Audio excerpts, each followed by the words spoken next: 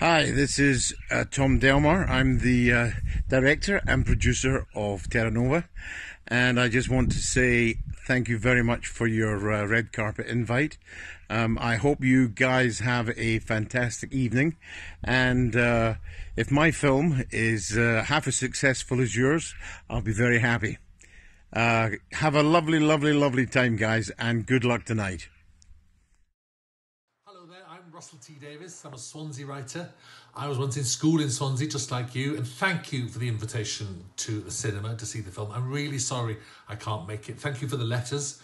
It was amazing to read about Edgar Evans, who I knew about vaguely, but I didn't know he was from Rosilly. I think that's amazing, and you've done amazing work there. So I hope the screening is a big success. Congratulations, and I hope you're all okay in these mad days. Okay, lots of love. Have fun. It's lovely to be down in Putley Bay with pupils from Bishopston Primary School and their teacher, Miss Mellin, and Helen Nicholas from Gower and Erst. And what we're down here for is to talk about the history of Edgar Evans, who is obviously from Gower and obviously went to the South Pole with Scott of the Antarctic. So I'll now hand over to Miss Mellin, who's going to give you a bit more details. Okay, so obviously in Bishopston, a real focus this year for the children's learning is teaching them about resilience and how to be resilient. So we heard the story of Edgar Evans. Helen brought us on a trip down to Pulty, where we learnt about what Scott and his men, did in the South Pole. And the children just absolutely loved the story. And what better way to teach the children resilience than actually learn about it? These men were so resilient, and they fought against the odds, and they still made it to the South Pole. But and it's also really important to get that message that failure isn't, we always fail, and failure doesn't mean that you aren't resilient, because that's how you learn. You learn through failure, and actually what Scott and his men did was then help us to learn about the world. And when expeditions after we've been to the South Pole, they've been much more successful because of the things that they learnt on that trip. So the kids are really excited, and we can't wait to see the DVD.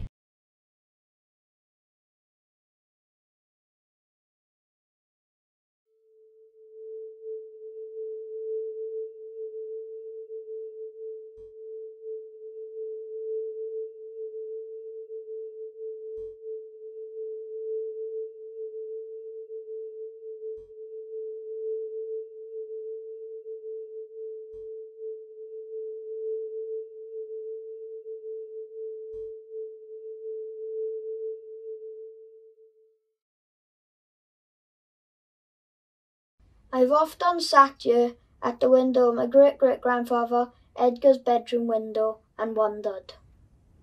What did he think? Did he think of his father's adventures at sea, around the dangerous Cape Horn, to get copper ore? I do know this. The sea called to him, and he wanted to adventure. Deep inside, he had spirit and strength, and that is why his story is getting told today. I wonder how proud he'd be now to see us collaborate this extraordinary journey through this film put together by pupils of Bishopston Primary School. Have they been inspired to adventure? Have you?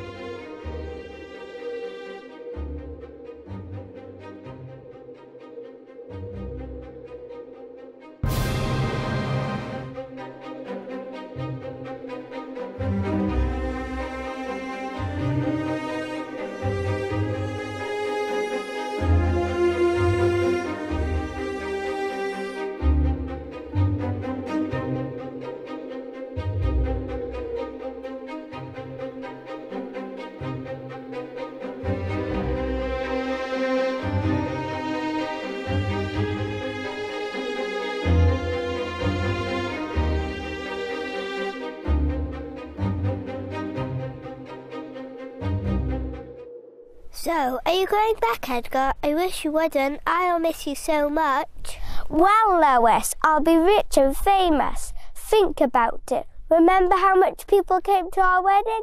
It was amazing. And with Captain Scott. I'm only a petty officer. These men are captains. I'll be one of the first men to reach the South Pole. We could open a pub, Lois. A pub. What shall we name it? The Polar. The Polar. That's it. I can see it now. Hi, Edgar. You're silly, a Welshman at the pole. Edgar's family and the community at Rosilli wave him off the cliffs, and word of one day we'll see this already heroic man again.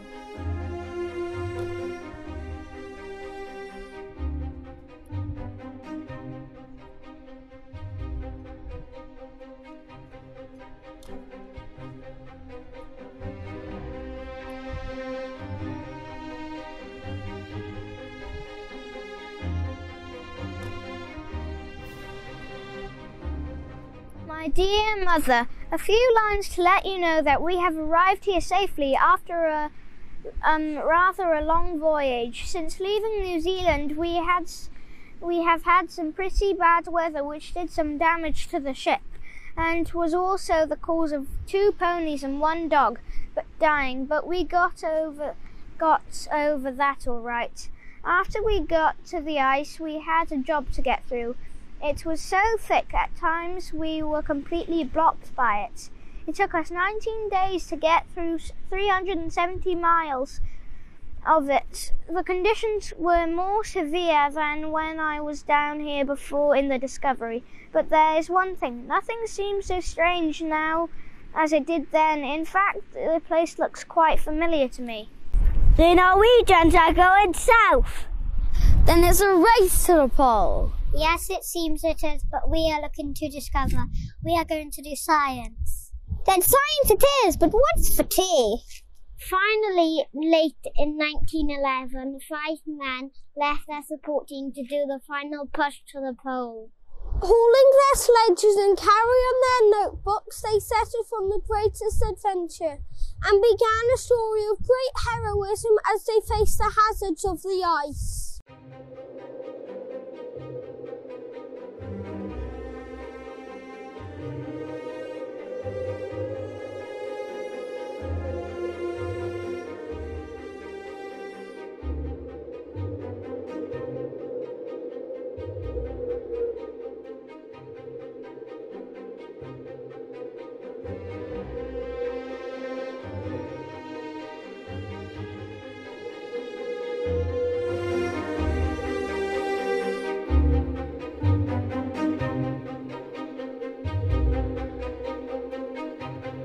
Rolled almonds men and men reach the pole first. They laugh, celebrate, and read out the letter they have left for Scott to take to their king. Can you let the King of Norway know that we made it here first? Yes, we made it!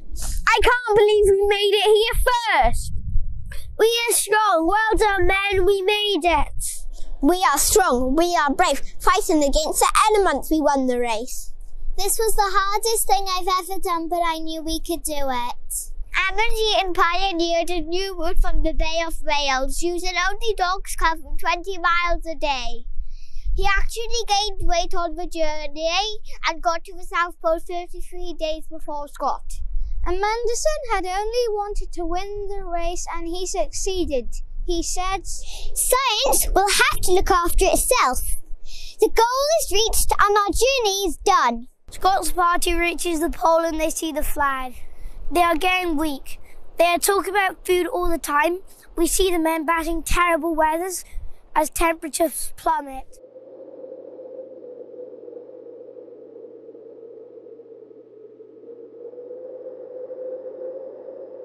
Great God, this is an awful place and terrible enough for us to have laboured to it without the reward of priority. It's such a shame. We tried so hard. It would have stirred the hearts of every Englishman.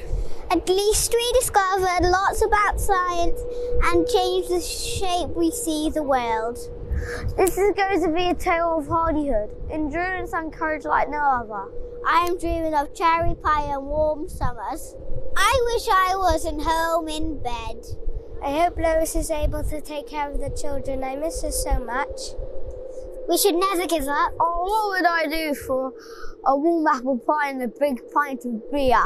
Evans is falling behind. Yes, it's the fool he had yesterday. He seems confused. His hands and his nose are in a bad way. Yes, it's like a potato. We must go back for him. There he is. He's on his knees. Let's camp. Yes!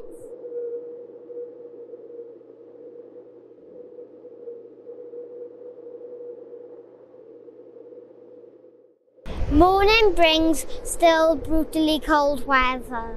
He's gone. Evans has passed away in his sleep. They bow their heads. Wilson said some words and they bury him in the ice. He is a sailor. Oh, for a little wind. The sledge won't pull. We're only covering a few miles. This is no progress. It's like pulling them through thick walls, so cold. I dread our wet shiver bags more than when we are moving. It's the food. I can't bear the hunger. Yes, when we have eaten, I can eat it all over again. They were on a deficit of around 3,000 calories a day. Evans, as the biggest and the strongest of the men, would have died first from starvation. Oates is in terrible pain. Frostbite means that it takes 1.5 hours to put his shoes on. His old leg wound has opened up, meaning he can't keep up. Do I have a chance of making it back?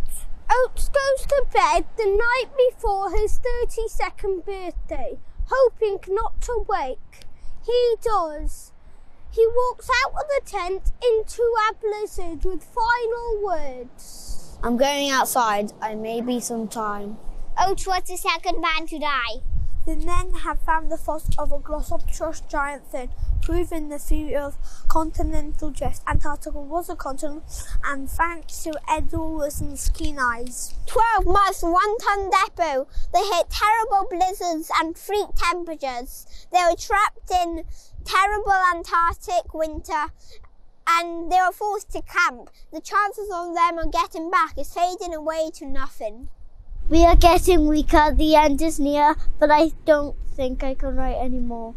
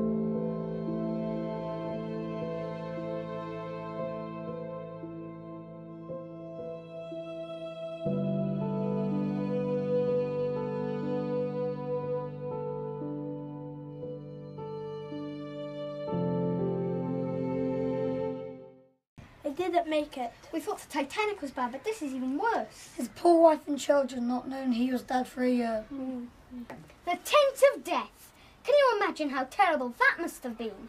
How did they pull up with that? They failed.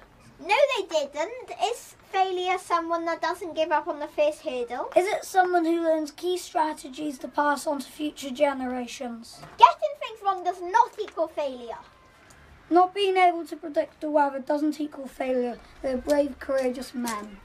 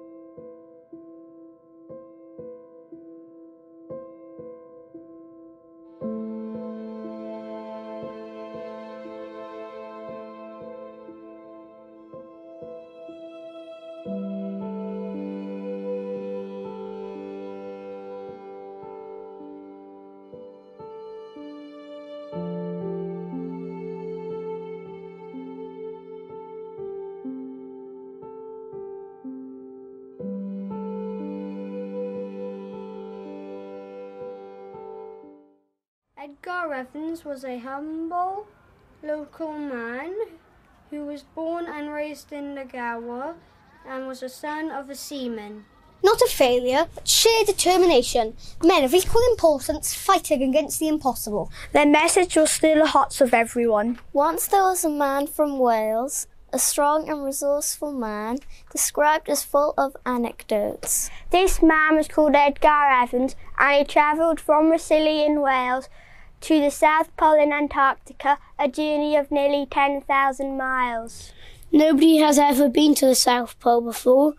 They were adventuring into the unknown, a big blank spot on the map. They were extremely brave men, and they helped to transform the understanding of our planet. Their journeys and the scientific discoveries they made are still vitally important today. 5 mighty men, including one from Wales, set off on a journey of challenge, and never did they make any fails. Crevices, glycerine glaciers, wicked weather that would fill anyone with their worst fears. Strong, brave men with their eyes filled with tears. Never once did they fail, even making headlines in the Daily Mail. Edgar Evans, the petty officer, the mightiest of them all, he changed the way we see the world, and forever we will call him a hero.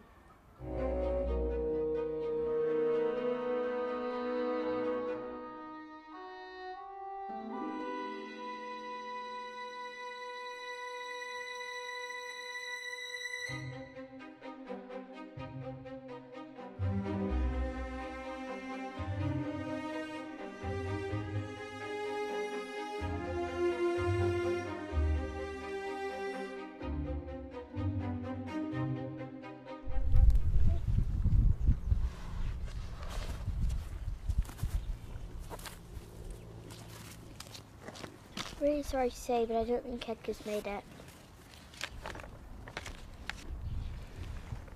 Ice as tall as mountains, blue, violet and green, was all that could be seen. Vibrant colours lit up the death penalty.